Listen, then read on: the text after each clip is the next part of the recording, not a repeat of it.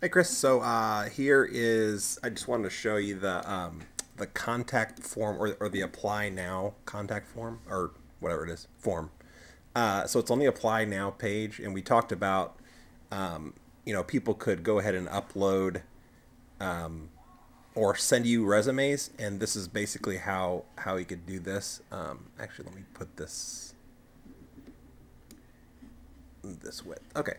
Um, so this is what people could do is basically you could have a form and it could basically say, you know, we're interested in having you on board or whatever you want to put in this section, and then in the form section itself, if you double click the form, then you can put, all the fields in there. You could put like so this is the message field. You could put an additional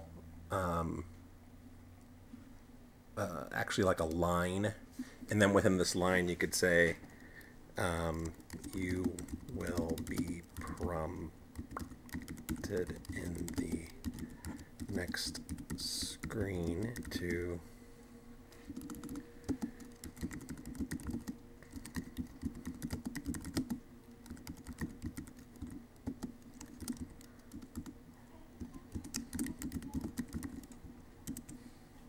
something like that. So you'll be prompted in the next screen where to send your resume, something like that. So you could do that. Oops. So I could call that section. You can actually take that out, or you can actually write this content can go in here, even if you want to do that.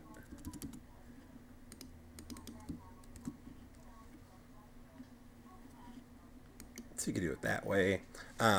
So then when you're in the form editing mode, you'll want to send that email to you or whoever is going to be monitoring that.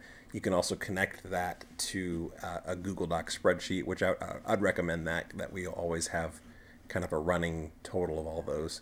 But then on the advanced section, then this is where you could say, please send your resume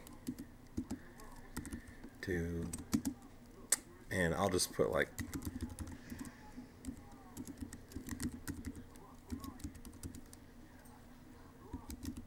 so what we do is we would have to type the email address like that, and then what I'll do is just generally say copy, and then with that highlighted, then you can go ahead and select the link, and then you'd say mail to colon, and then just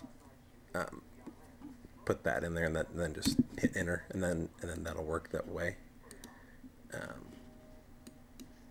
Then when someone fills out the form, then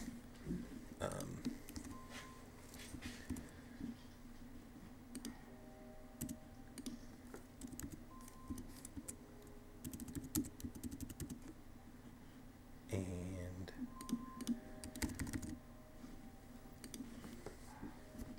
so that top message will stay. So you might consider that whatever you put there would just be the same message, and then please send your resume to, and at that point they would click that and it would open up the email client and send it off that way. So hopefully that makes sense. Thank you very much.